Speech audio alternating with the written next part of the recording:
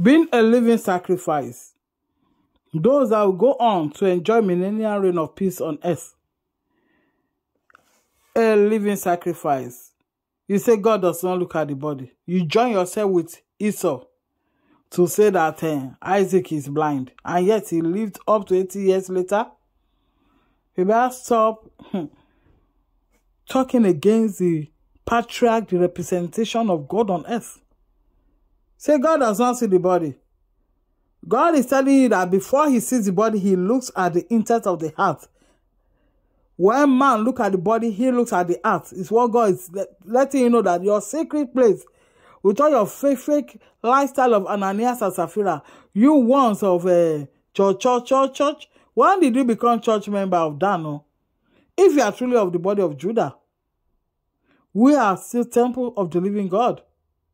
1 Corinthians 3:16, 1 Corinthians 6:19, 2 Corinthians 6:16 tells you that we are temple. In fact, he asks you, do you not know that you are temple of the living God? The Lord is only standing at the door to call you out. Say, behold, I stand at the door. Revelation 3:19-20. To call you out. He know you were enslaved there, not of your own will. Some of our foreparents did not want to go there because they know this one is not like our temple. But they had no will to fight much. They were forced during slavery into church. Now you like it so much you don't want to come out. God said, come out from amongst them. Them, come out. You see that even from the time of young man Saul, he was going to them in their houses. While they were obeying Matthew 18:20, where 2 or 3 are gathered, there I am in their midst. Even when I was alone, the Lord revealed himself to me.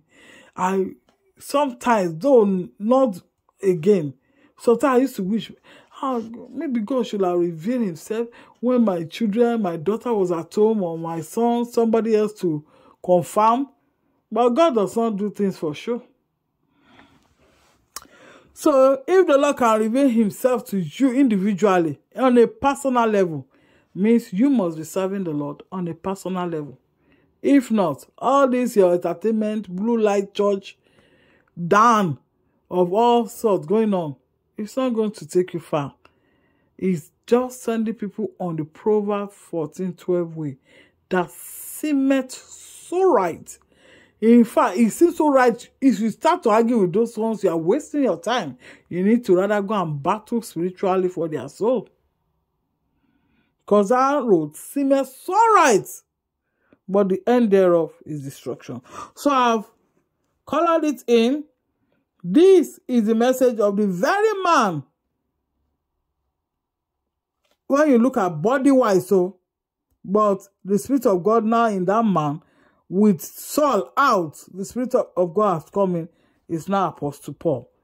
He's saying, I plead with you. Therefore, brothers and sisters, in view of God's mercy, to present your bodies. He said God does not look at body. It's that he looks at heart first. But because this timeline after Calvary is more body timeline, and it's looking for a body vessel, it's looking at body now more than ever. More than he did during the time of Abel God, more than the time of Israel, Lord. Now the time of you body vessels, it's looking at the vessel. It's looking at your body. So you that even open your mouth to talk. So if God truly did not look at the body, this is how you do all sorts of rubbish with the body, broken for you. While the scripture says glorify God in that body, you say because God is not looking, so you do what you like with it. You go to clubhouse, you see yourself, by your thought and your intent, you will be judged. Therefore, I plead with you, I beg you, brothers and sisters, in view of God's mercy, to offer, sometimes the other scriptural way of writing comes to mind. Some verse said to present your body as a living sacrifice. It's more presentation, not offer, because Yeshua has become the perfect offering, perfect sacrifice. But we are now to present our bodies as living sacrifice, holy and pleasing to God, not to your Pharisee, not to Esau. And when you do that, then that meets up with your true and proper worship. Do not be conformed to the pattern of this world. Paul was the one sent to the corners of the world. He was rugged. He also have acted like a Boko Haram kind, if you want me to use that word to an extent. So, he was rugged. He's unlike Peter that was not used to the sword of the Romans, the wickedness of these ones, wherein he denied the Lord 3 times before Calvary and before Pentecost. But thank God he was restored in John 21, 15 to 17, wherein the Lord says, feed my sheep, feed my lambs, feed my sheep. After he said to the Lord that yes, he loved the Lord 3 times. To cancel out the 3-time denial. So Apostle Paul is saying, do not be conformed to this world. He was using the world word correctly, because that's the side he was sent to. Remember, he was taken to Italy, Rome. Sometimes I wonder if it's not Apostle Paul that they built that basilica upon. They say it's upon Apostle Peter. It's a lie. Because Apostle Peter and some, they faced the corners of the earth, the north part of the earth. The Lord is on Mount Zion, the north part that they call South Africa for you. Psalm 48, surrounded by mountains. All you can see in these islands are hills. That's it. So, but let me not divert too much. Do not be conformed to the pattern of this world, but be transformed by the renewal of your mind. If your mind is not even renewed, you'll be facing rapture. Hey, great tribulation is about to happen. What a wonderful. It was first annoying, but it was a wonderful truth or privilege to be made to understand the truth. That's all this one. That's why to an extent there's some truth I don't still know. Thank God for the one the Lord has let me know. I am not the Holy Spirit. I don't know it all. To the extent that some of the other ones I'm still asking the Holy Spirit and studying. I question Esau's translation of the script. He never should have taught the script. But he has done it to his own destruction. According to 2 Peter 3:16, the unstable, the ignorant. When you hear unstable and ignorant, that is Esau. If you hear ignorant only, maybe the children of God can be ignorant, according to Isaiah 4:6. But when they are unstable, if you break that word down, unstable, they don't have the spirit of Saint Abel, able God. They don't have the spirit in them. So they are not able to do anything good. They can always lie and pretend to be good. What good is there in a wicked man that does pump poverty and use a toy to get a child smile? The same way they use sweet to tempt a small girl and then rape her in the name of porn. The Lord God will judge you. If anyone causes anyone or make any of the children of the earth to fall, literally or spiritually, the word of God says it's better that a giant millstone be hung around the neck of such Pharisee, such Esau, such godless Gentile of Psalm 83:4, and they be drowned in the sea. Says they like their Black Sea, Red Sea, Dead Sea. Sea people. We are river people. So it will be better for them to be drowned in the sea. That is like a better option compared to the hell and the torture and the pain waiting them in hellfire. So let them be dancing around with their fake billionaire, trillionaire. What profit those who gain the world and and then go on to lose their soul. They don't even have soul in any sense. So let them just go down. They're just flesh and blood.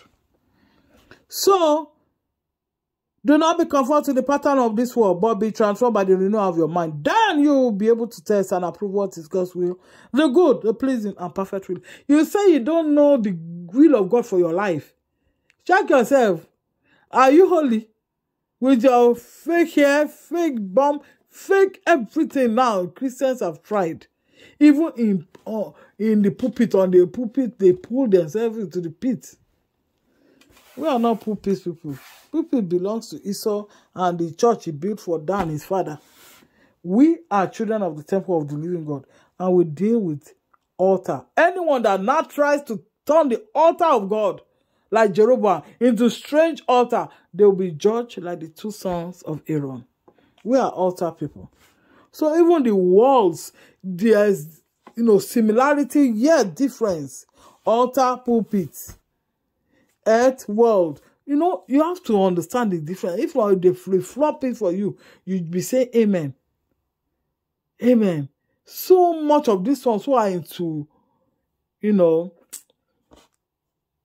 worldliness, I see how they pray. Let's worship Jesus. They don't want to say Jesus Christ. They don't want to even acknowledge that there are two Jesus in the Bible. According to NIV, they don't want to acknowledge. So I'm just going to round it up. This same Apostle Paul that is preaching here that you should be holy is the one that wants to prepare you for the second coming of Christ. He is talking about the second coming of Christ in Thessalonians. Concerning the coming of our Lord Jesus Christ, Apostle Paul here was talking about the second coming. And our being gathered to him is talking generally as the body of the living temple. We ask you, brothers and sisters, not to become easily unsettled or alarmed by the teaching allegedly from us, whether by prophecy or by word of mouth or by letter, asserting that the day of the Lord has already come. Do not let anyone deceive you in any way, for that day will not come until the rebellion occurs and the man of lawlessness is revealed. That man doomed to destruction. Rapture is done by this time. For Apostle Paul, who was saved after rapture event of Calvary, he is talking about the second coming as he started.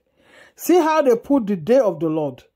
The day of the Lord should make you excited as children of God. It is always a Malachi 4:5 day of the Lord. The great day for the children of God. Papa is coming to deliver us from our wicked enemies of Psalm 83:4. Wicked enemy of Esau, Ezekiel 7:24. So for Esau and the enemies, the Gentiles, is going to be a very dreadful day.